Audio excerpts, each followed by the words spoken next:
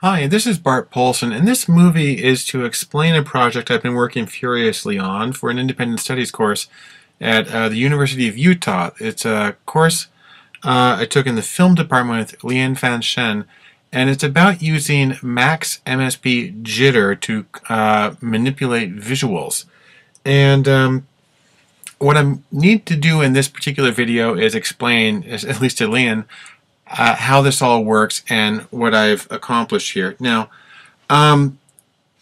what you see on this screen is the patch that I've created in Max MSP/Jitter, as well as the frame of the video here.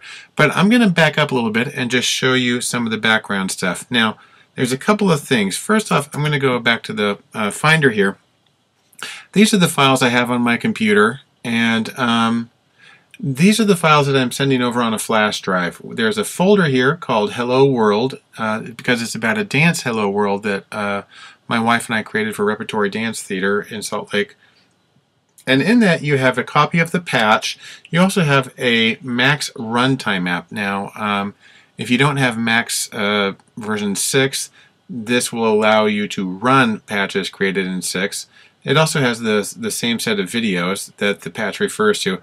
But I've also created a standalone application right here for Mac. And if you just double click on that, it should open up just fine. So you can try either one, see which one works better. But this is what we have here. I have a patch, and then I have 9 short videos. An introduction, the beginning of the piece, and then there are basically 7 solos, and there's a conclusion.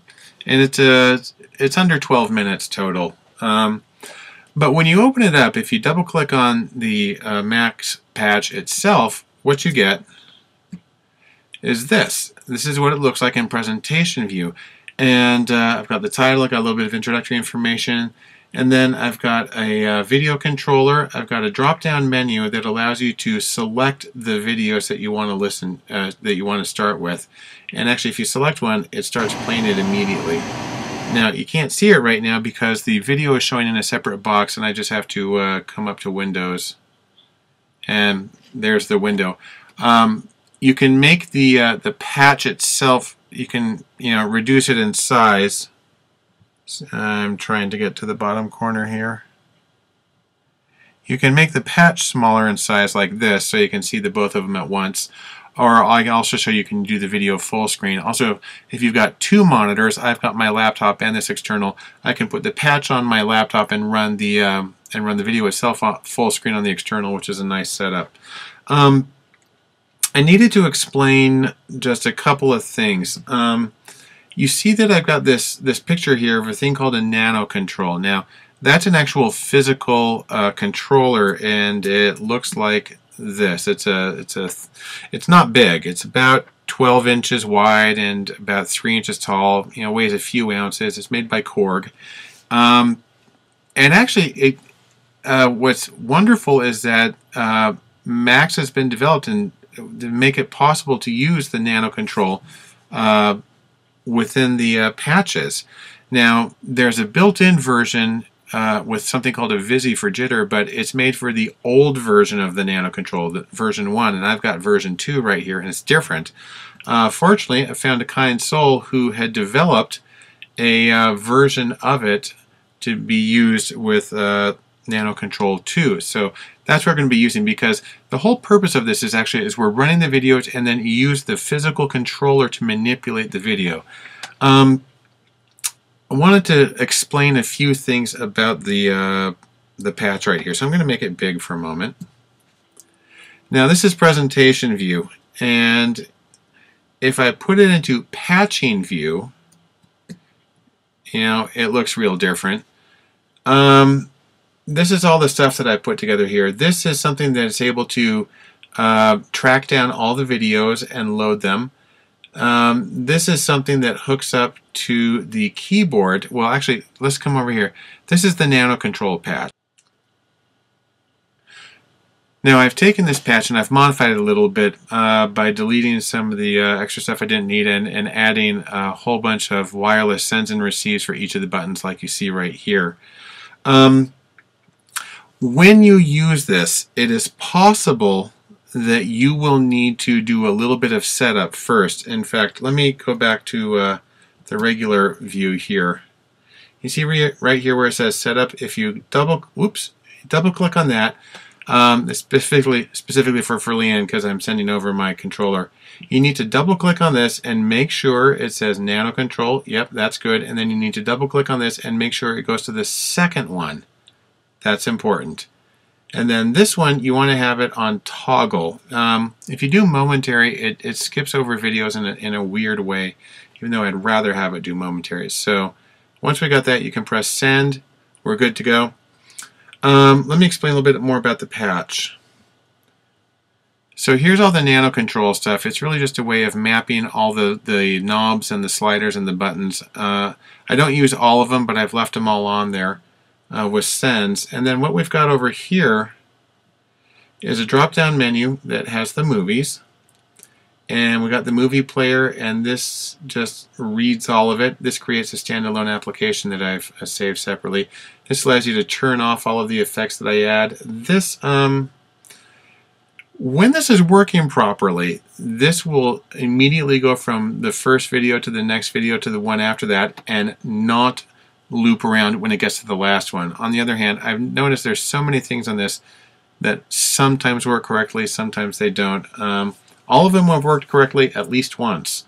The idea is that it will automatically load the first movie, which I've numbered 0 because Max does its lists starting at 0. And you see I've got this thing that says load message, and it says to start at 0, but for some reason it usually starts with 1, so you might have to back it up manually. And then this is just a way of linking up the controls on the nano control. And then down here, these 5 things are Visi modules, which are just convenient ways of using jitter effects. But they make it very easy to hook up the nano control through the wireless receives here, through the dials and whatnot. And then down at the bottom, I've got another menu I created that allows you to select window size. That's the full size of the original video, half size, quarter size, and then a full screen button. Anyhow, I'm going to go back to the regular view. Everything falls into place. And I'm going to make this, maybe I'll make this a little smaller right now so we can see the other window at the same time. And I'll just close that one. Okay, so there I've got my, I'll close that too. So there I've got my patch and I've got my video window. And in theory, what happens is it starts playing when it loads, and it's supposed to start with movie number 0, the intro. I'm just going to go like this and select it, and you can see now that it's starting.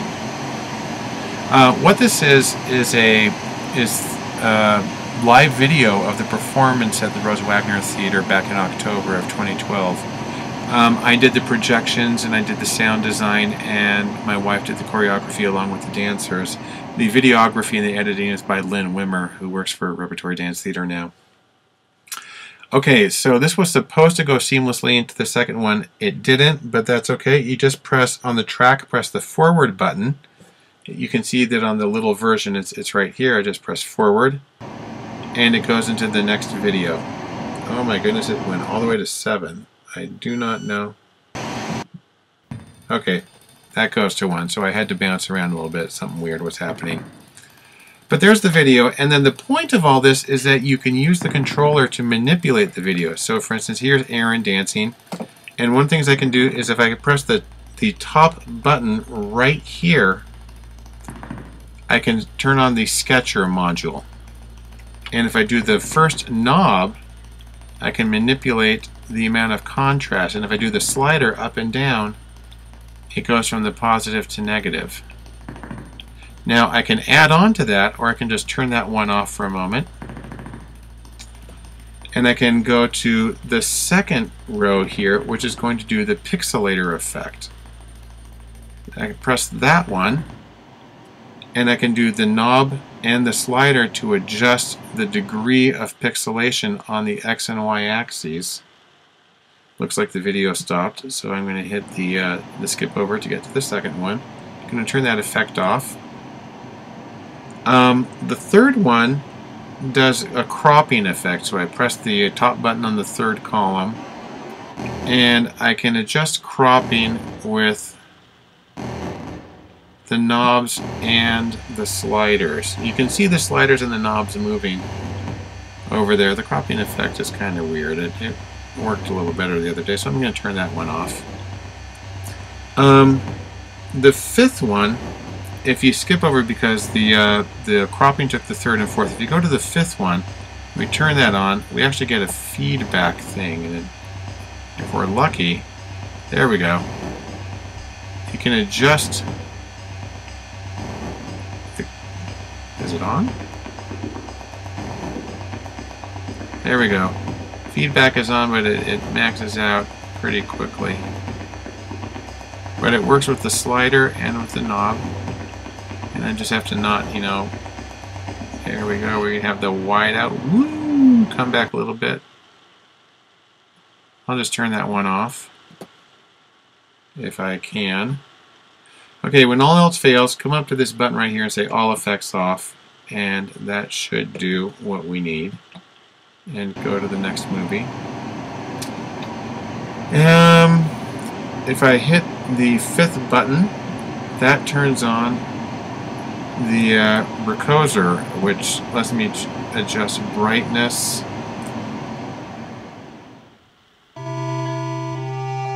Except it doesn't seem to be doing it right now. So I've discovered with a lot of these, you got to press them more than once to get its attention. Let it know that you're doing what you mean.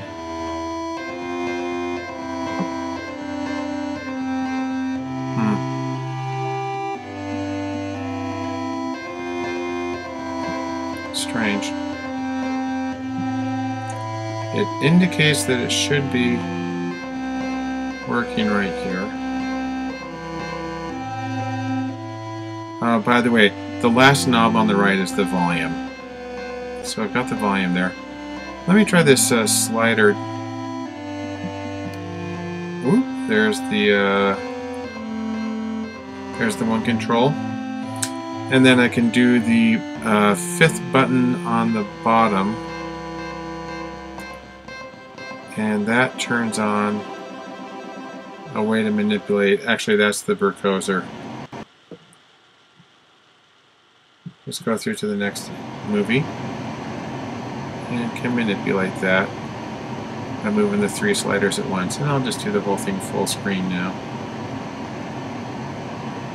Okay. So anyhow, this is my project in which I am manipulating video. I'm going to turn on the sketcher too, because that one's fun. I like that one a lot. Anyhow, everything has worked at least once. Some things you got to hit them a couple of times to make them work or get it manually. But considering this is my first major project with Max MSP Jitter, I'm very happy with the way things have gone. And thanks for watching.